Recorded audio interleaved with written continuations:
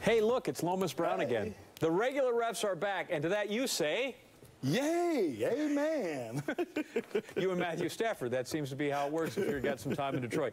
We continue to pick every game this Sunday in the NFL. We begin with the team that benefited from the call Monday night. The 2-1 Seahawks, they take on the Rams. Give us your pick. I'm going with Seattle. The corners for Seattle are big and physical. They lock down receivers man-to-man, and they allow that very athletic D-line to do work.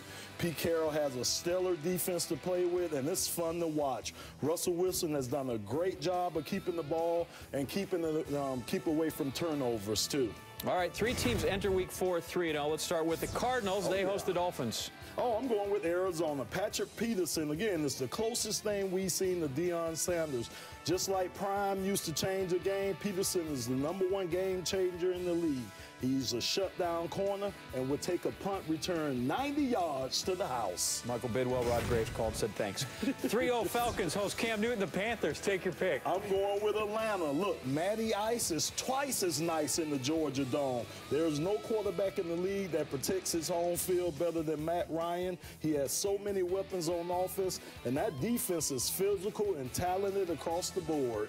Let's go 3-0 Texans against the Titans. I believe both these teams start in Houston. Yeah, I'm going with Houston. Look, the most balanced team in the league, strong offense, strong defense, and the confidence that they can't be beat by anyone. I love me some J.J. Watts. This kid has a high motor.